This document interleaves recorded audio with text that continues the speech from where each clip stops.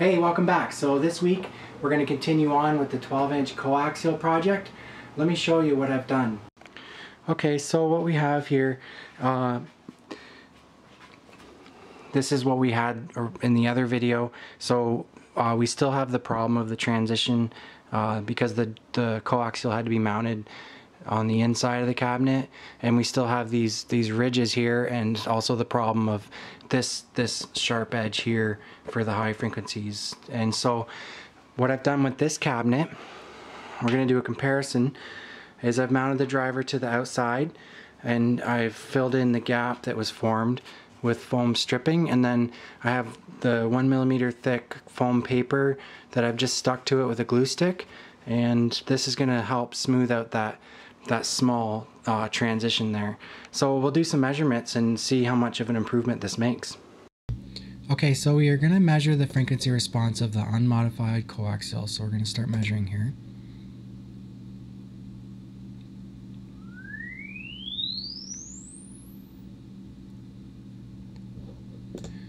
Okay, so here's our frequency response, and I'm just going to go over to the spectrogram and take a look at what the spectrogram looks like.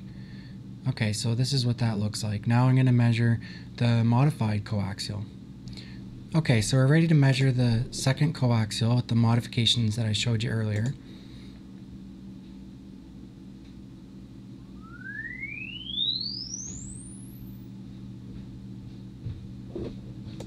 Generate the spectrogram, and wow, you can see it looks a lot cleaner. So if we just go back and forth, you can see here this is unmodified and modified. So we're actually seeing some changes to the phase. Not sure the reason for that, but yeah, definitely an improvement. So let's go over to the frequency response and compare the frequency response. I'm just going to change the color here so that we can distinguish it better.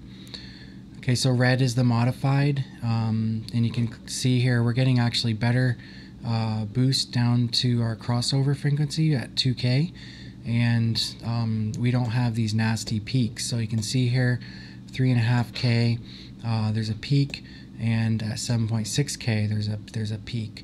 Now that actually correlates back to our spectrogram where we see stored energy through diffraction. We're seeing spikes in the frequency response. So there's definitely a correlation there, 3.5K and 7.5K. So there you have it.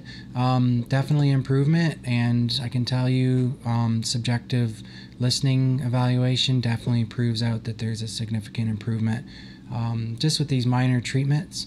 So there you have it. That's it for this video. Take care and see you next week.